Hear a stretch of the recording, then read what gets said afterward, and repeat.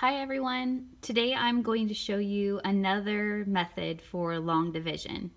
Yesterday we did the place value sections method. Today we are doing the expanded notation method. And this method is set up a little differently than yesterday. Instead of a rectangle, we're just going to use a traditional long division bar and put the dividend on the inside and the divisor on the outside. And then I've been telling my students along the side of our whiteboards to be putting kind of the main three steps of long division, which is to divide, multiply, and then subtract. So the first thing we're going to do is start with the divide. And the first thing we're asking is how many 4s can fit into 2,956. So we're really thinking of this as how many 400s, kind of like we did yesterday. We're just going to go ahead and add the zeros. And instead of asking about this big number, how many can fit, let's just ask how many 4s can fit into 29. Since we know 4 can't fit into the first digit, which is 2, that's too small, we're going to think of how many 4s can fit into 29. And in this case, that would be 7 of them.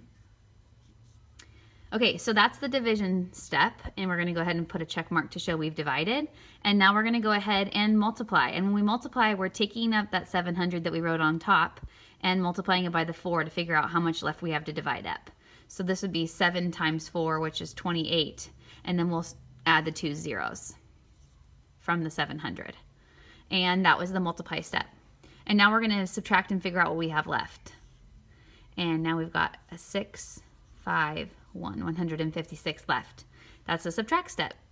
So since we have some left over, we've got to divide again, and now we're asking how many groups of 10 4s can fit into 156. And again, this number is a little bit large, so let's just focus on the 15. Since we know 4 cannot fit into 1, we're just going to ask how much is 15 divided by 4.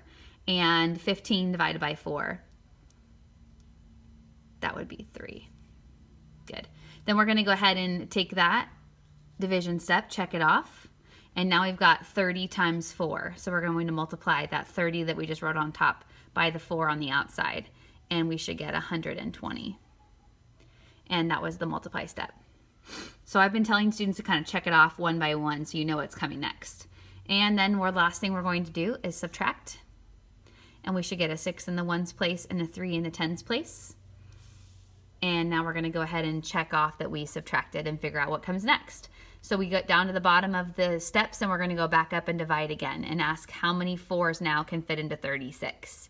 And we can just think of it as 36 because it's the 1's place. And that would be 9. So I'm just going to go ahead and check off my divide. And now I'm going to multiply 9 times 4, which is 36. And I multiplied, and now I'm going to subtract to finish up.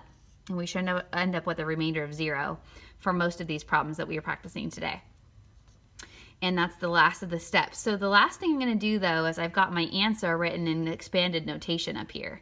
So now I'm going to go ahead and write it in standard notation. So just write how many hundreds, how many 10s, and how many 1s. So it really becomes 700 plus 30 plus 9. And we're kind of dividing those all up to get a final quotient of 739.